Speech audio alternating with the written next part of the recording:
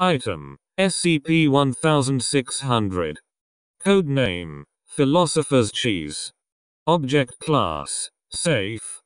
Special Containment Procedures. Samples of SCP-1600-1 are stored in the Hazardous Materials Wing of Site-197, within a chamber constructed from a brass alloy with 42% zinc content.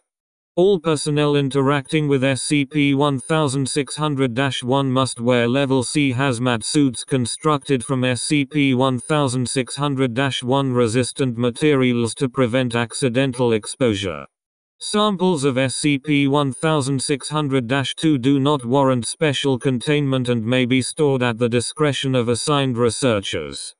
Description: SCP-1600-1 is an odorless dark yellow liquid recovered in 1998 from a MC&D facility in Boston, MA.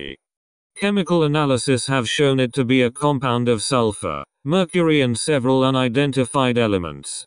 The Foundation currently possesses 53 liters of SCP-1600-1.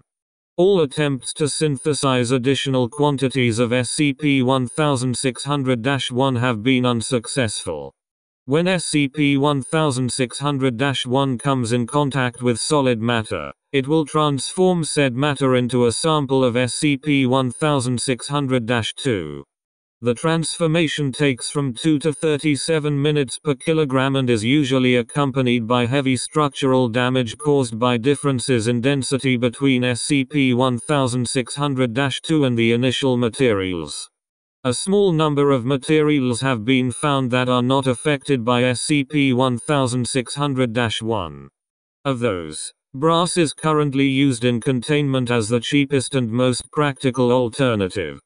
Refer to Document 1600-M4 for the full list of immune materials found so far. SCP-1600-2 is an edible product highly similar to cheese.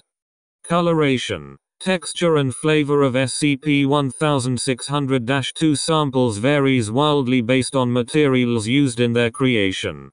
Consumption of SCP-1600-2 is safe and will not cause any lasting ill effects, even in cases where materials used in creation of the sample have been poisonous or otherwise inedible.